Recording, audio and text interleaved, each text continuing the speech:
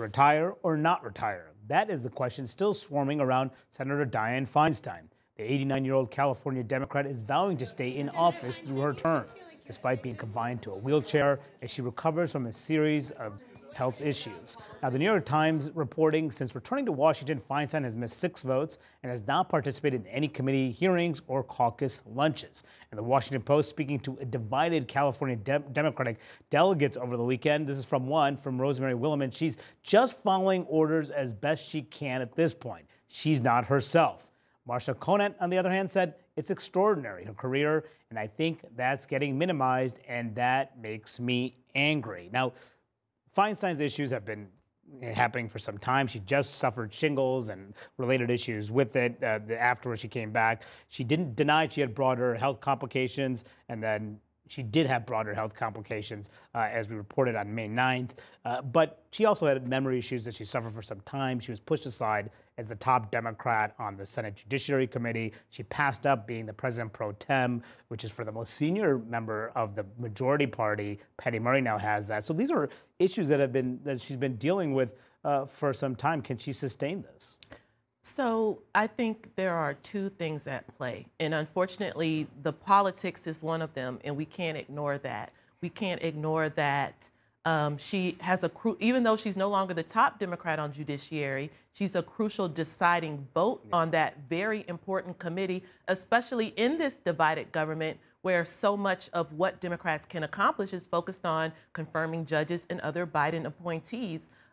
So I think Democrats need Feinstein, and there would create a lot of headaches if she were to step down.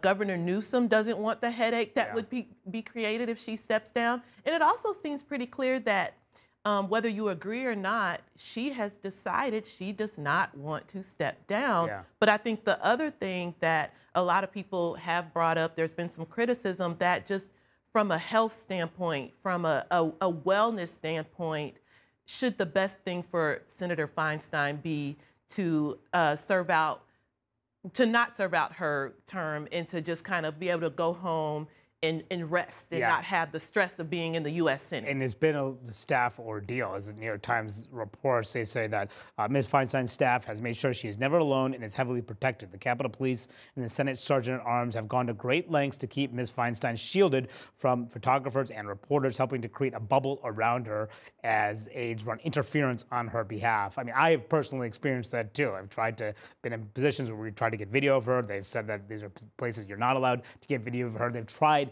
intentionally tried to avoid press scrutiny. Obviously, this is unusual given the access we typically have on the Hill. Absolutely. That is extremely rare, and it really does show how cognizant staff, I'm sure her family, those around her are about just general press coverage and how people are seeing her. I mean, it was a shock to so many people when they opened the car door, as you see right there, and she arrived to the Senate for the first time after months. She just looked so frail.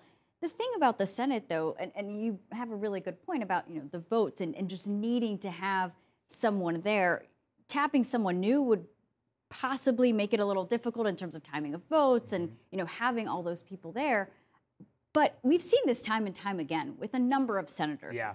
This is not that rare that many of them wish to be there, unfortunately, until the day they die. Perfect segue, because this is indeed not an age-old issue. Look at just a few headlines from the past. 2001, a report about the 100-year-old Strom Thurmond in the office. 2009, from someone named Monteraju at Politico. Bird illness shows fragile majority, shows my age as well. And then also our industrious reporter Ted Barrett on Capitol Hill in October 2017 about Thad Cochran, who ultimately resigned from office. Robert Byrd was 92 after serving 51 years.